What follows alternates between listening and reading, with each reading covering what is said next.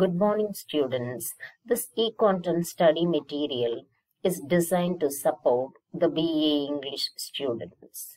Today, we are going to learn a chapter in Social History of England, the development of education in the Victorian England.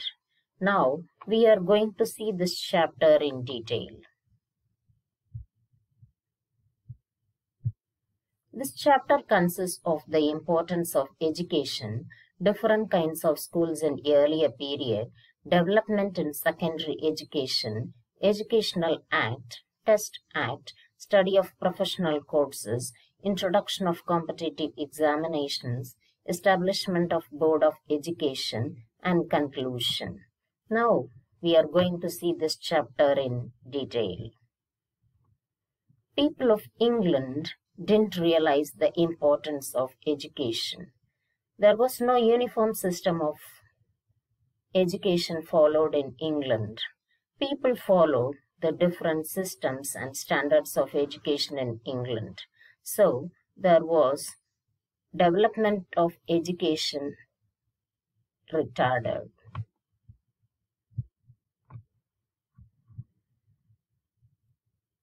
There were many kinds of schools in England in the earlier period.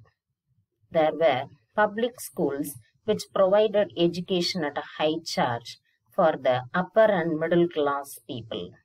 For the benefit of the poor people, the National Society, under the guidance of the Church of England, conducted schools where they had to pay only small fees.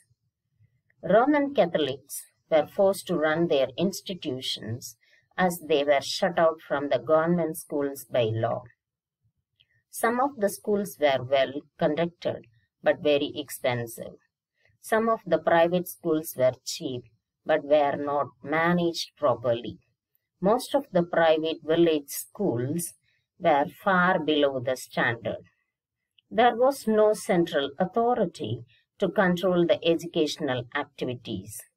Primary education to poor people was neglected in England in the 18th and 19th century. Now we are going to see the development of secondary education in England. There was a remarkable development in secondary education. Kings and town corporations founded the public schools.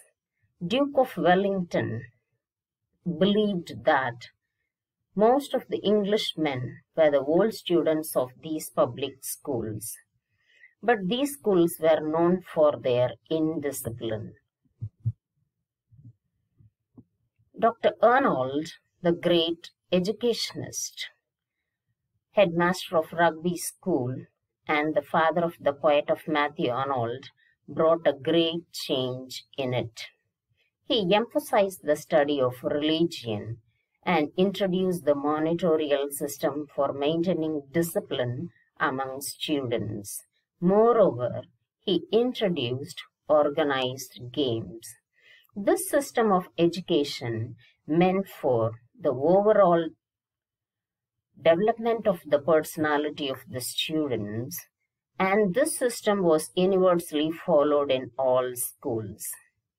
After passing the Reform Bill in 1867, there was a change in providing the uniform system of primary education in England.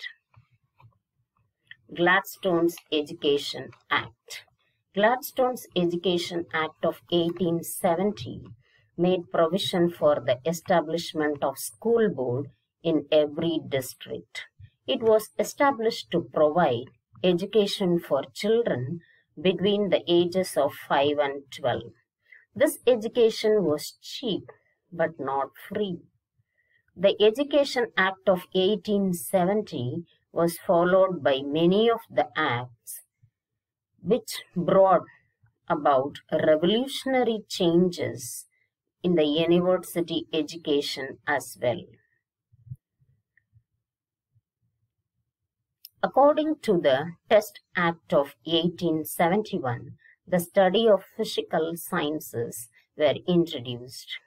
New universities were founded to encourage the study of professional subjects. Sufficient attention was given to women's education also. Queen's College and Bedford colleges were established for women. Schools, colleges, and universities were open for both boys and girls and men and women.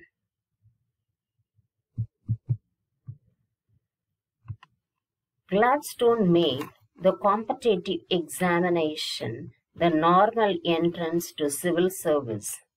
Elementary education made a remarkable progress in educational system in England in 1870. As a remedy to the defective educational system in England, the Board of Education was established in 1899. A great step was taken towards the establishment of a uniform national system of education by abolishing the school boards and compelling the private agencies to raise up their standards of education. I hope this e-content study material will be helpful for the students to learn as well as to have a better understanding of the subject. Thank you.